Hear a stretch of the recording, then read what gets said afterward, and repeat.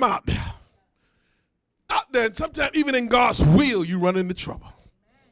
Doing God's will, doing everything God says, trouble still shows up. Ain't that something? He sent them and they went.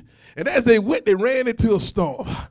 And the thing is that they say the ship was in the midst of the sea, tossed with a wave, and the wind was contrary. Whatever God sends us to do, there's always something that's going to come contrary.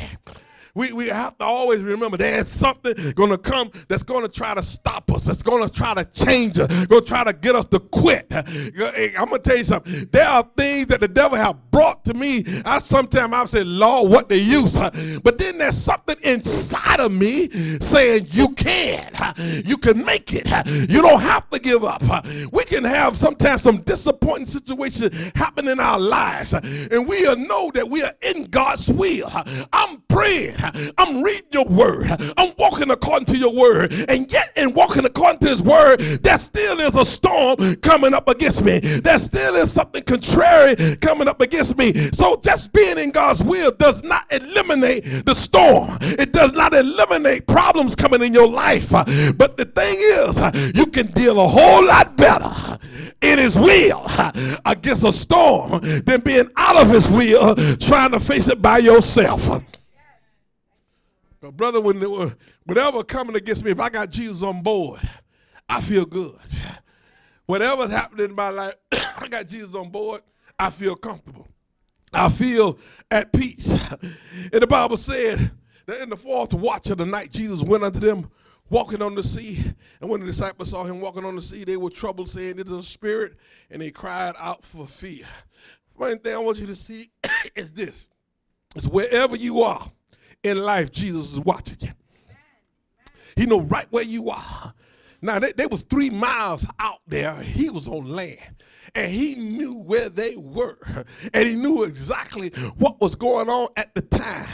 And sometimes you think God don't know where you stand. And he don't know where you are at. But he know. So I'm going to tell you something. He's praying for you when you ain't praying for yourself. He's calling up things to God for you that you won't call up for yourself. And while he's up there praying, because he wasn't just praying for himself. He was praying for them. Because he knew he gave them a commandment. He knew the devil was going to come against them, but I was hoping that they'll hold out. Don't give up. Just stand in the fight. And the Bible said that when the fourth watch of the night came, here come Jesus walking on the water. I'm here to tell you this here too. God ain't going to step in until you've done everything that he's given you the power and authority to use. Because until you use everything God has given you to use, God said, I'm going to step back. See, I done gave you power. See, I done gave you joy. See, I done gave you peace. See, I done gave you my word. I'm just going to step back and see until you've used it all, until you've done everything you know to do, and you still find yourself in a problem. Then God say, well, now, he done used all his thoughts up. He done used his whole imagination. Everything he could dream up, he done used it and it didn't work for her. Now, when he called on God, then God said, now I'll step in. Why do God wait sometime for us? Why let us pray and he just wait? Why do God hold back?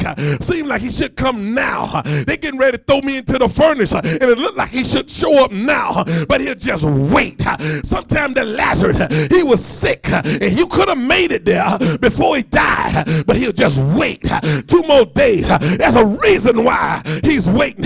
He's trying to wait you out of all your method and all your solutions and all the things that you count on to bring you out. Because if he gonna get some glory, you're gonna have to know I couldn't do it. You're gonna have to come to the conclusion, as far as I'm concerned, it was over. As far as I'm concerned, I know I couldn't get myself out of this. As far as I'm concerned, I did everything I know possible to do and nothing worked.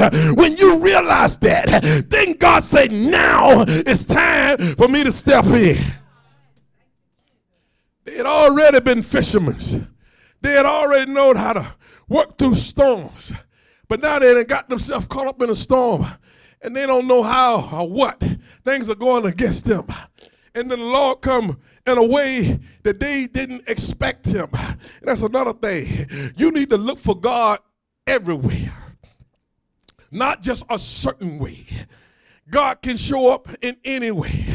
Sometimes you don't know how your deliverance is going to come, but God will send it in a way that you probably never imagined. Can you think of anybody on that boat who